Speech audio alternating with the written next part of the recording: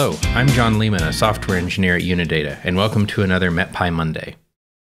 This week, I wanted to talk about one of the more common support questions that we get, which is dealing with units. In an ideal world, units would just work, and we've talked about how to use units in MetPy before. Unfortunately, units are still a little bit of an evolving area in scientific computation, and don't quite work everywhere yet, or maybe have some behaviors that are unexpected.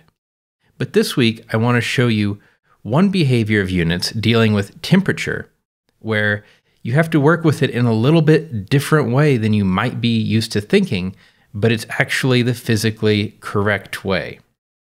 This stems from the fact that units are in this system that doesn't only have a scaling factor, but it also has an offset. There's a reference point. Ultimately, everything is referenced to absolute zero.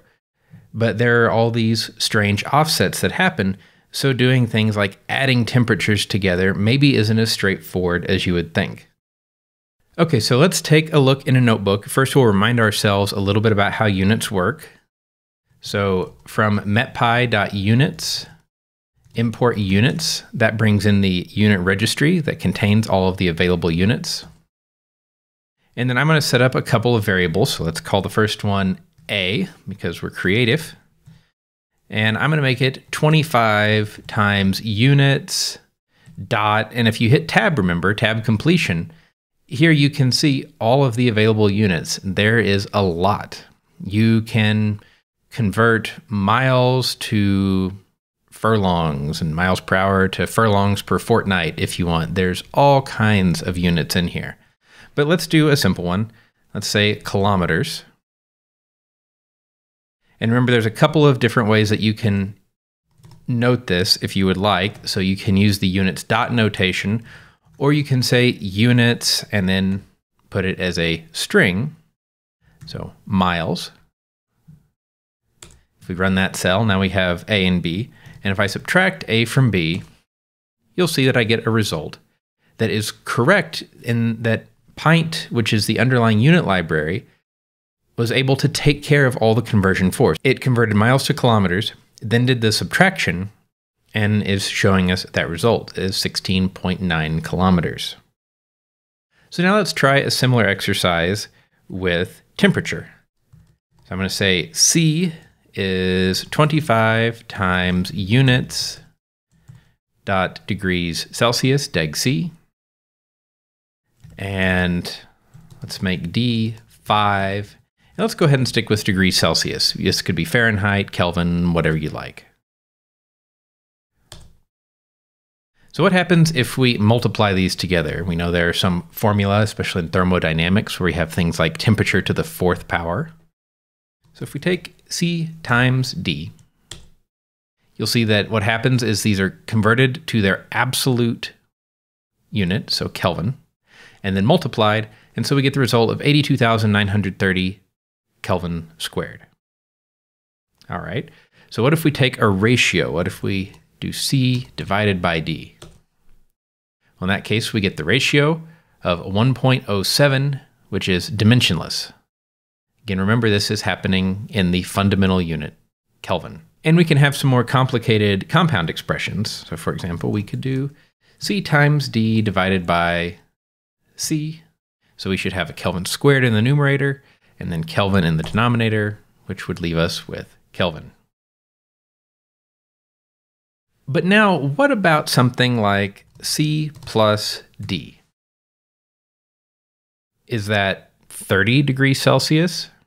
Well, if you convert it to Kelvin, it's actually 303 Celsius.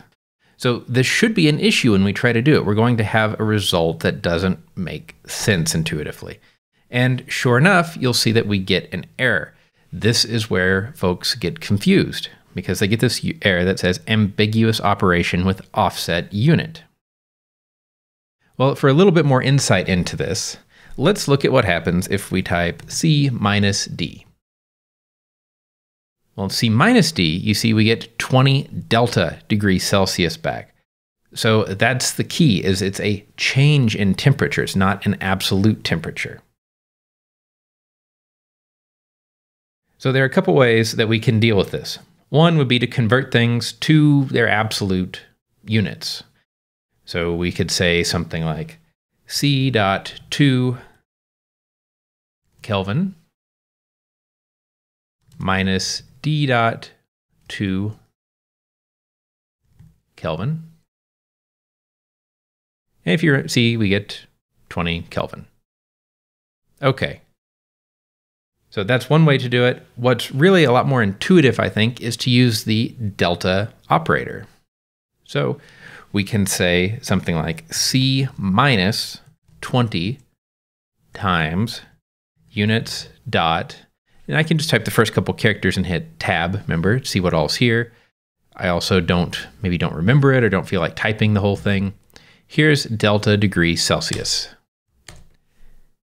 And now I get what I would have possibly expected at first, which is 5 degrees Celsius. I'm taking 25 degrees Celsius, I'm subtracting 20 delta degrees Celsius, and getting 5 degrees Celsius back out.